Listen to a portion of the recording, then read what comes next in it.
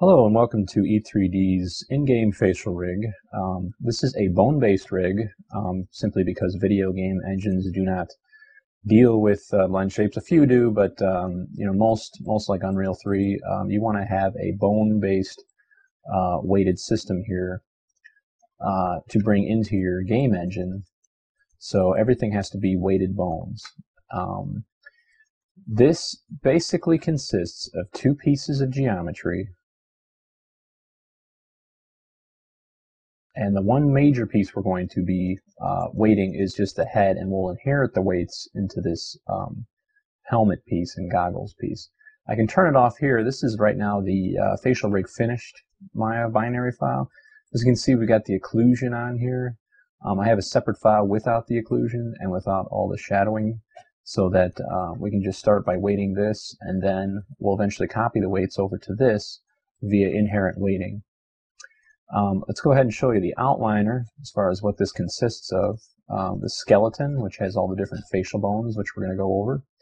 The meshes, again, pilot mesh and the helmet goggles mesh.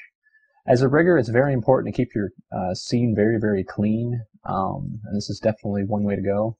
The GUI, this is what is used via set-driven keys through curves to control the actual face. And it consists of a front camera that's been duplicated and a series of curves that are grouped and then shoved off into the corner of no man's land in this scene.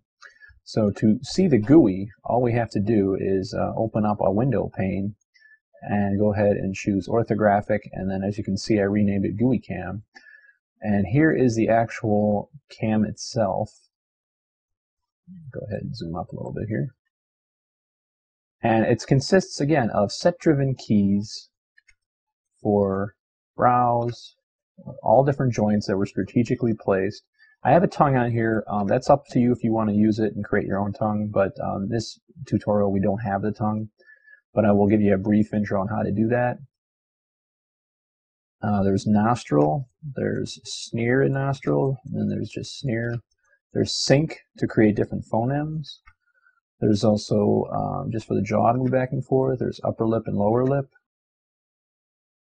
So you can create all types of combos with this stuff. Emote is for like smiling and frowning.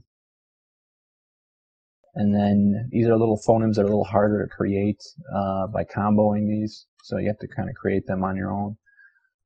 And we're going to go over how to do all of this and how to create this GUI in later exercises. So you can create your own GUI on your own without mine, but you can use this one just for now. As you can see, there's limitations on these curves as far as how they can move and so forth, and we'll go over how to create all of that. Again, we're going to lip sync this to the WAV file provided. We're going to do a lip sync animation so you guys can kind of understand how I do animation for lip sync and how to go into your curve editor and do tweaks on that as well. Let's go ahead and get started. So let's load up the facial rig start file.